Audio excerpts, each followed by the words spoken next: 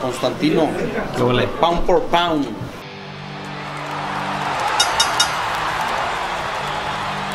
Gabe said he feels he's learning a lot from you. How do you feel you've made him a better fighter? Or have you helped him out become? We're working really well together, and we have a lot of good sparring partners, and we've gone through everything together, and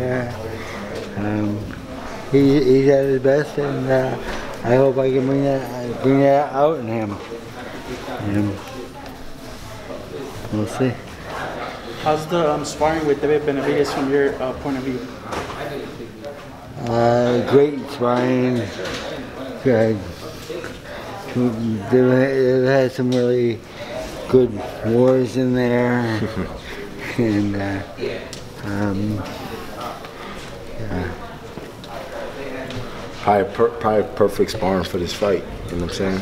Yeah. Yeah, do you feel this is going to be one of your best moments in your career? How are you taking it? I remember you said maybe taking the moment for granted, now understanding where you're at. How do you feel about this moment? Yeah, man, I just feel like it's exactly why I came to Wildcard and came to Freddie, was to get on this level again. You know what I'm saying? And I mean, I'm enjoying it because this is what we set out to do: fight big fights, memorable historical fights. And you know, when you set out to do something and you put the work in, especially like in times like now, right, where everything's like locked down and shit like that, and you're able to stay focused and make things come, you know, make them come true. You know what I'm saying? It's crazy. Freddie, when Gabe came to you, what were his intentions with you? To become a better fighter, to get big fights, to just help you add to his arsenal? We just clicked together really well, and you know, I love working with fighters, and then like his last fight, he did exactly what I thought he would do. You know, he took a knee for a moment, and then when he looked over at me, I knew he was okay. And Freddie said, we can't give him no momentum. So I got you. How good of a punch was that? That's what he's known for, knocking these guys out to the body. Yeah, I mean, but it was just, like I said, it was just, you know, it was the first round. It was just a matter of just kind of getting caught cold in the first and just regroup. And that was it. Where was his power at compared to But like 9 out of 10 guys ain't getting up from no, yeah, exactly. That's what I mean. Like, so his power compared to like a Gennady, or is it there, or is it just because he's bigger, or? Nah, I mean, he's a big dude. He's a big dude. I mean, like heavyweight. I mean, and the thing is, it's boxing, bro. Shit happens. You know what I'm saying? Get up and keep fighting. Shit happens. You just gotta be ready for when shit happens. Yeah. Sometimes dudes ain't ready when shit happens. And they fold. When you hit him with That needs to go on a t-shirt. Right? King Gay. You gotta be ready when shit happens. when you hit him with that punch, did you know it was a good one, or you just kind of you seen it and you I knew it was over because we worked on that punch. Okay.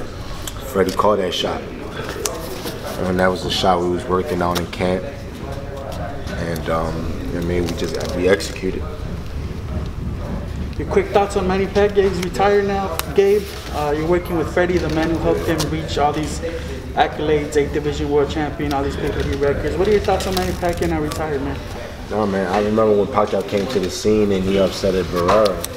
And I was like, oh shit. You know what I'm saying? I've been following him ever since. You know, so, you know, Pacquiao is, you know, that name lives forever. You know what I'm saying? You know what he does for his people and his country. He's like, you know, he's like similar to like a Muhammad Ali. You know what I'm saying? He's for the people, you know. And, you know, 26 years, it's crazy. Freddie, do you get a vote in the Philippines? Being that you're so popular out there, do you get a vote for him? I do. He's a citizen, yeah. He's an honorary citizen. No, I'm his.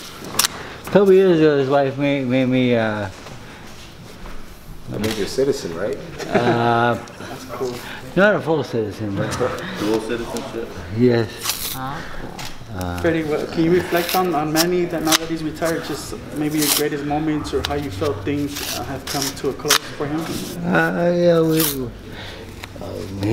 we had some great fights, and we fought some great fighters. It was a lot of fun, and